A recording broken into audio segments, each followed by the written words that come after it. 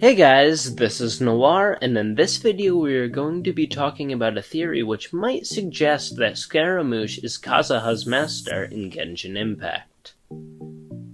Before we get into the video, don't forget to like and subscribe to our channel, and check out our other videos for Genshin related content. First we begin with Beidou mentioning Kazuha in the 1.6 trailer.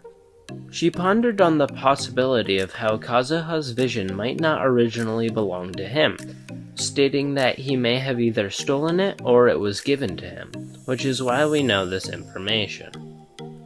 If you look closely, there is no sight of a specific element on the placeholder. It has faded away completely.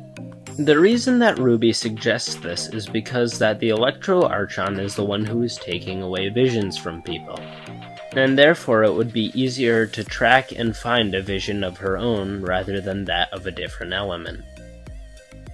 It is also integral to say that Kazuha is a Ronin, a samurai with no master due to the latter's death or loss of favor or privilege.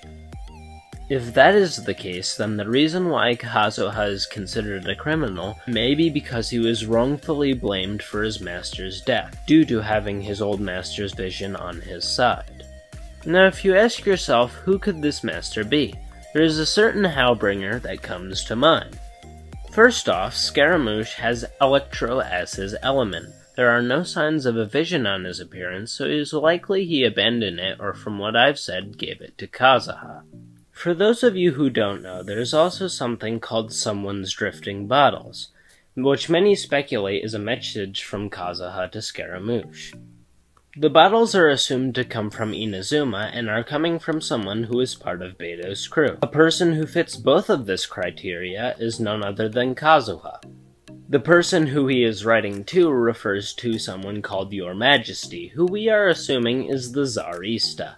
And who works directly under the Czarista? Scaramouche. And while these bottles may just be connections between friends, there's no student-master relationship between them, it does suggest a closeness that has otherwise been unexplored.